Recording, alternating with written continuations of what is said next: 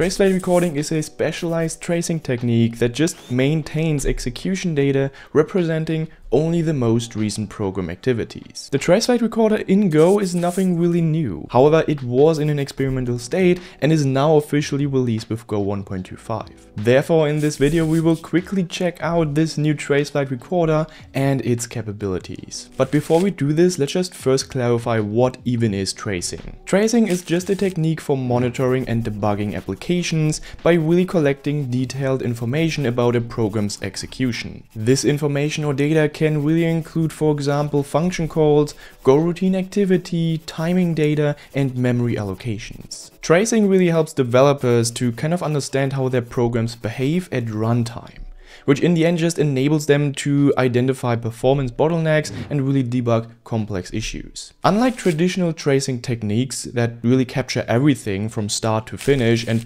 potentially generate massive files, flight recording is just a tracing technique that maintains the execution data in a circular buffer, which really represents only the most recent program activity. So to put it simply, it automatically discards all the information to save space and reduce processing overhead. And this in the end just produces a much smaller trace by capturing only the traces that really matter. So let's just take a look at the code here. Okay, let's just create a simple web server here by just using http.handlefunc, and then we use the pattern just slash, so the root path basically.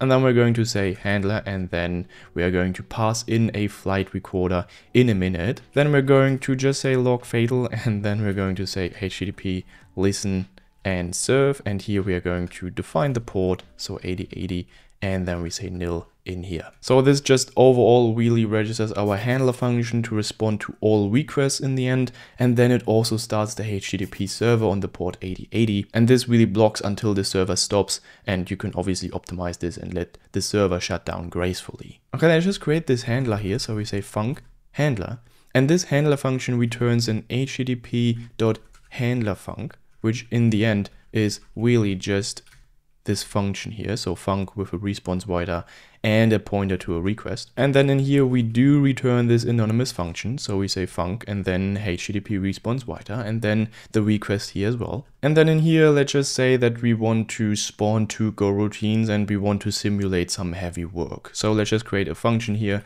which we will call heavy load. And this heavy load function takes in a wait group, which is a pointer to a wait group, and then we also have an iterations integer here. Now again, this function just simulates a CPU heavy operation that we want to basically trace. And because we are actually spawning this function in a Go routine, we kind of have to keep track of when basically this function finishes or the Go routine finishes. And we are doing this with the wait group. So we're going to say defer and then wg.done. Here we are just telling the wait group that this Go routine really has finished. And then in the end, we are just going to say time.sleep and then 500 millisecond to just simulate some extra additional work. And then also before that, we are going to range over the iterations here. So here we just create a basic for loop, which just runs from 0 to iterations -1. And then we're going to say underscore equals to fmt.sprintf.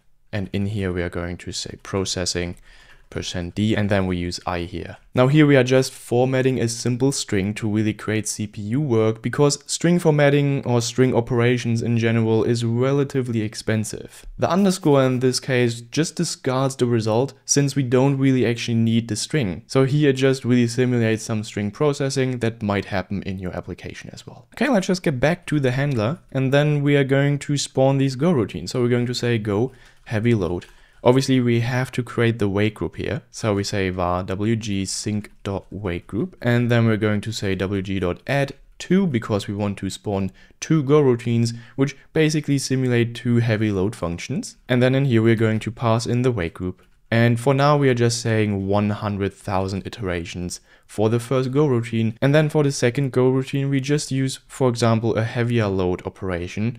For example, 10 million iterations. So the first Go routine here is just really some lighter work, and then the second Go routine is just a lot of heavy work for the CPU. Okay, cool. Then in the end, obviously we have to say wg.wait to really wait until both Go routines really call wg.done. And this is clearly a blocking operation. Now again, I have to say that this is just an example. So we are going to just simulate some work here, right? And we want to actually see some tracing data. So obviously I cannot really go into a production system and show it to you there. And then let's just imagine that we want to measure the time it took to kind of execute these two Go routines. And then we kind of want to respond with this time. So let's just implement this here. So we're going to say start, and then we're going to say time.now. Now this just records the current time, so we can actually measure how long our work takes, right? And then in the end, we are just going to say difference and then time.since start. And then we are going to send the response back to the requester by just saying fmt.fprintf.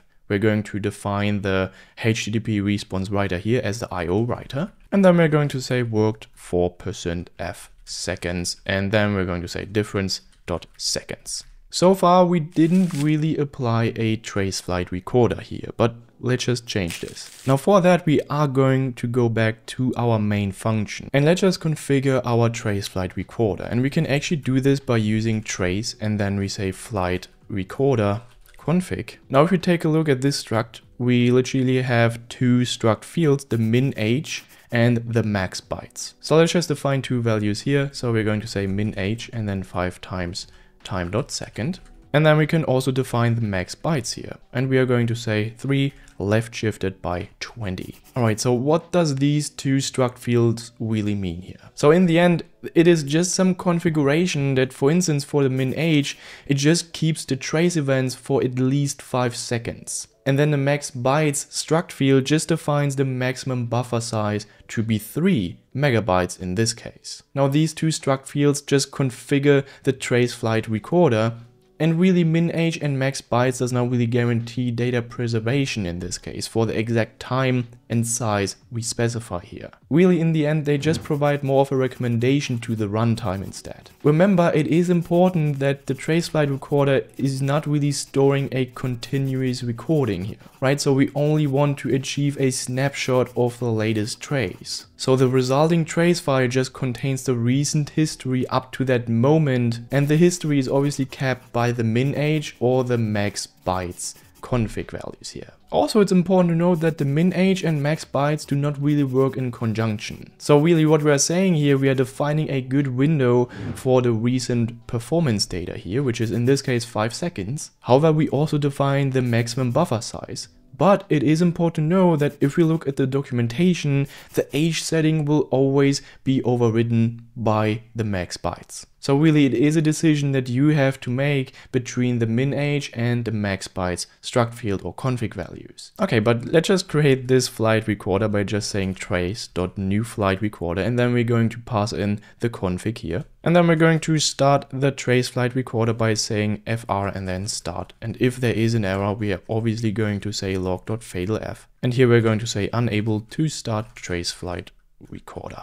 Alright, and then last but not least, don't forget to always stop your trace flight recorder by just saying defer fr and then stop. And clearly it is not really writing to any kind of file or snapshotting any kind of data to a file. But we can change this by just passing in the flight recorder to the handler function here. And then in the handler function, we're just going to say fr and then trace.flight recorder. And then we can use this trace flight recorder. So let's just create a quick utility function here, which we will call writeTrace. And this again just takes in a flight recorder here and can return in the end an error as well. Now with this writeTrace function, we just want to save the flight recorder data to a file for later analysis. So what we can do first is just check whether it is enabled or not. So if it is not enabled, we just want to return an error. So we say return fmt.errorf, and then we're going to say flight recorder is not enabled. Then we are going to create a file. So we are using the os.create functionality here,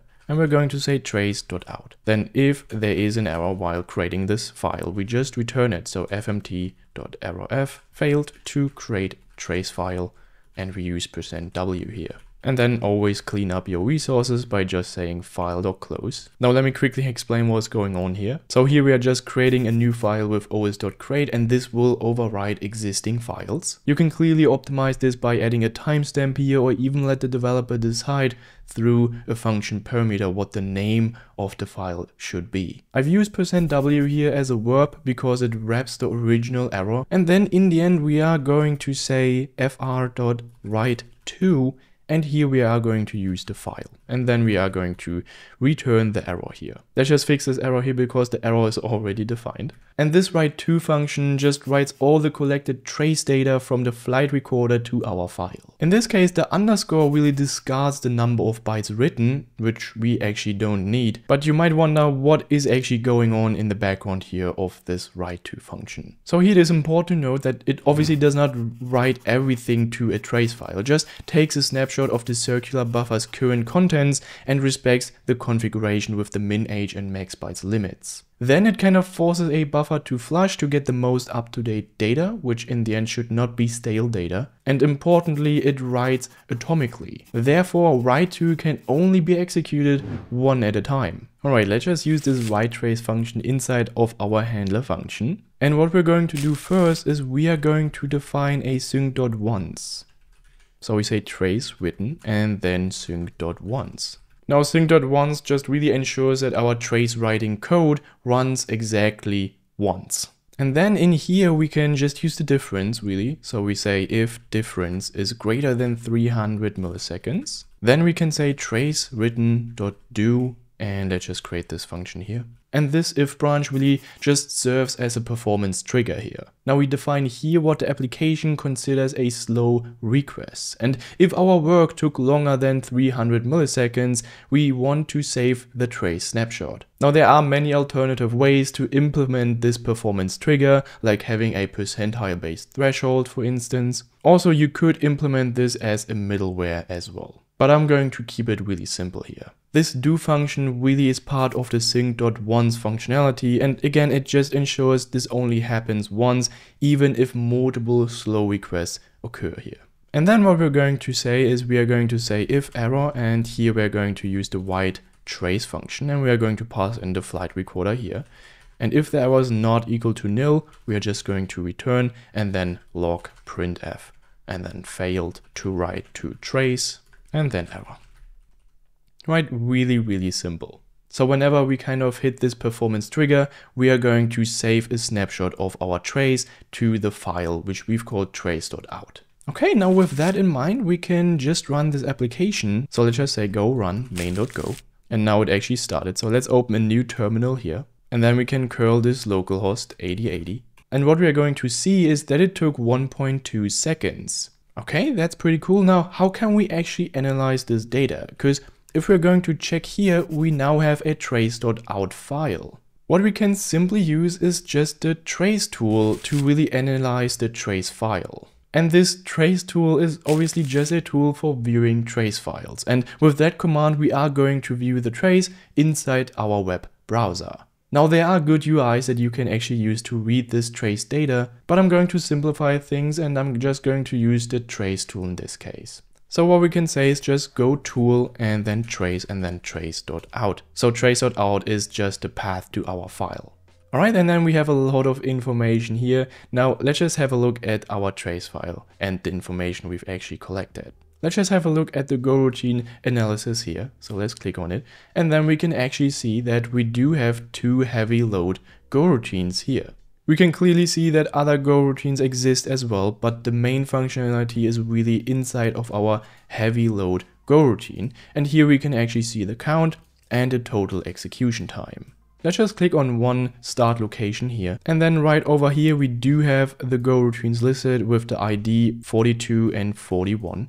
And then we basically have a time breakdown here. And I'm not going to go into depth here because there's much more detailed information that we can use. So let's just go back and then let's just have a look at the view trace by proc. Okay, so this looks kind of funky here, but what is actually going on? Let's just zoom in and then I'm going to quickly explain what we are actually seeing here. So we are going to see the stats here of our trace, which basically consists of the Go routines, the total heap usage, and the OS threads in use. Now these procs rows basically mean that each row represents work executed on a logical processor, and the red vertical ticks in this case are just scheduler events, and the purple blocks are running Go routines. We can see noticeable patterns here, such as the heap line climbing and then stepping down. Now this is due to the allocations from the sprintf function, which in the end just grows the heap, and then the GC cycles, or the garbage collector cycles,